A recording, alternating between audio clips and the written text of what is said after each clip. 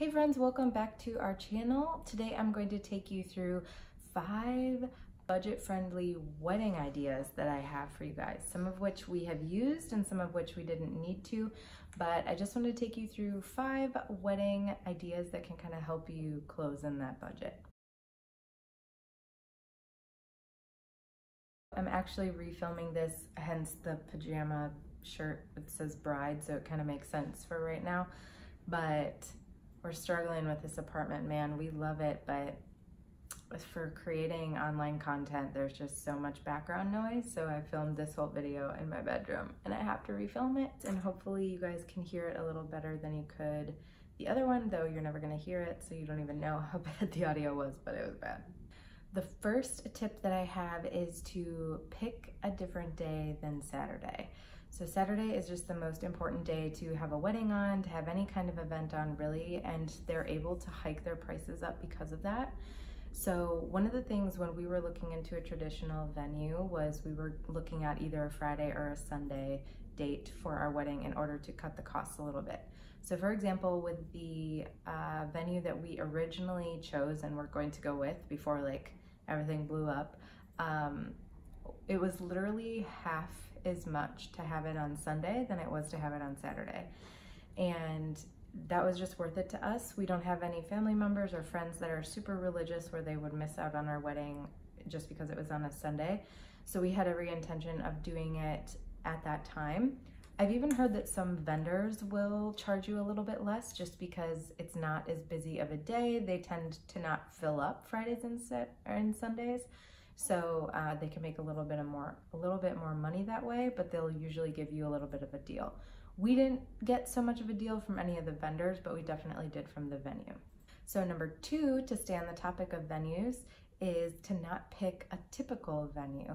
So venues will be one of the most expensive parts of the whole wedding budget, if not the most expensive besides food.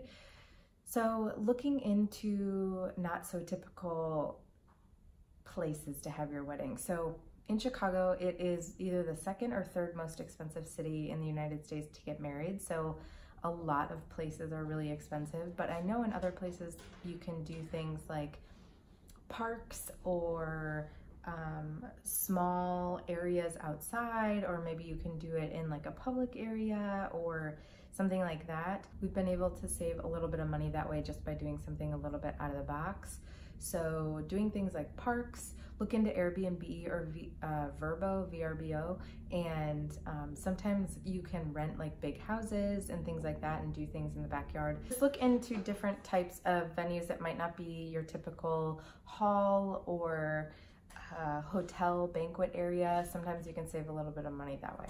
Number 3 is to tap into friendships. So this is something that we did a little bit, kind of tapping into people that had resources or could help us or help us find a less expensive option. So for example, we have a friend of ours being the officiant, we have a friend of ours being a DJ, we have a friend of ours helping with wedding coordination, a friend of ours kind of helping with any of the writing and calligraphy that we're doing. I even had a friend offer to bring her GoPro with to the wedding since we won't have a videographer. So Ben is going to be joining us from afar with his headphones on for the last 2 because he couldn't sit still until I was filming the video. Number 4 in my little list here is chuck stuff into the fuck it bucket. So if any of you have ever listened to the podcast Bridechilla instead of Bridezilla, it's basically all about how to be chill during your wedding planning. And they have a Facebook group as well, which is actually how I participate. I don't really listen to the podcast. So with that, they talk about something called chucking things into the fuck it bucket, meaning things that don't mean anything to you. Even if they mean something to other people, even if it's traditional, just chucking those things out of your wedding budget. So for example, for me, one of those things is invites. I don't care about invites. I know that people just throw them away when they're done with them, and I didn't want to spend hundreds of dollars on invites that people were just going to throw away. I also don't really have like a crazy theme at my wedding, so it wasn't like I needed it all to be kind of interactive in that way. Other things that we chucked into the fuck it bucket, as they say, is the videographer. Honestly, I would love to have a videographer, but we just don't need one. And I may regret that, but at the same time, that's just kind of what we have to do. Also, things like a wedding planner. We do have a friend of ours helping with day of coordination, but I've planned events before, so I was able to kind of step into that area of wedding planning, especially with it being at a family member's home. It just wasn't necessary to have a full wedding planner. So those are things that we kind of threw out of the way. I'm also not getting my makeup done. My friend will be doing it for me. So just things like that, that for me, it just wasn't that worth it. Oh, another big thing actually was I'm not getting a wedding band. First of all, I don't think it's necessary. Second of all, it doesn't look good with my ring. So instead of getting that, we just kind of moved past that. But things that were really important to us and to me was my dress and a photographer. So we definitely spent the most money on those two things. We also are very particular about food, not so much that we need to spend a lot of money, but that we need it to be something that both Ben and I can eat. We both don't eat gluten or dairy very often, so those were really important things. And then number 5 is make your own floral arrangements.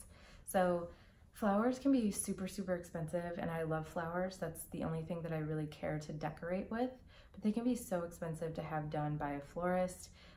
If you have the money in your budget, I say go for it. But if you don't and you're trying to find ways to cut costs, you definitely can make your own florals. There's so many different ways that they show you how to do on Pinterest or online.